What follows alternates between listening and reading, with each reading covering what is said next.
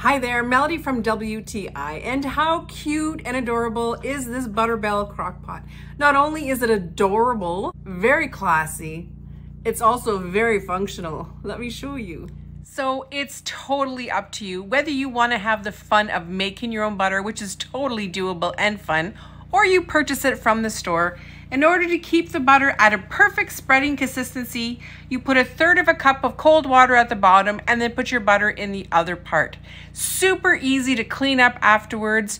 You will be saving yourself a lifetime of heartache of melted butter in your cupboard when it's hot, or even in the fridge getting those different kind of stinky kind of smells that you can get sometimes. It's perfectly sized to hold 1 stick of butter or 1/2 cup of butter.